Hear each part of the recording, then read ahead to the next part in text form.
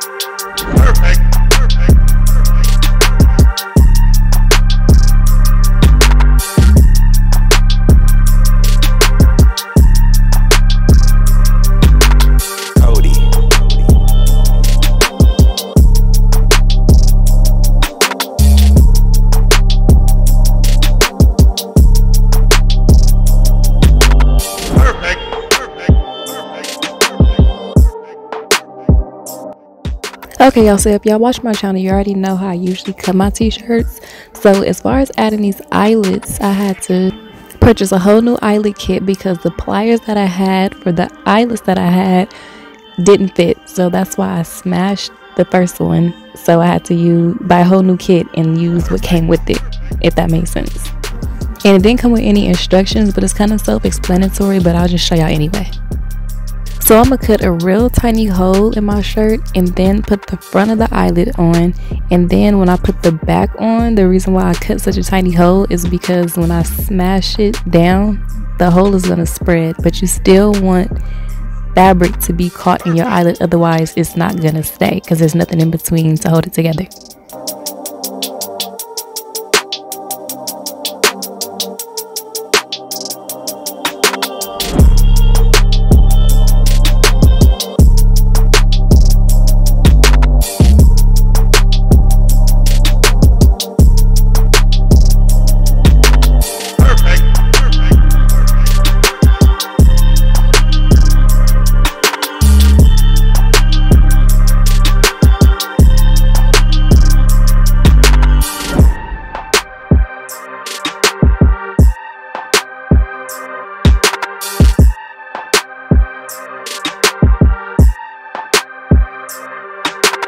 Perfect.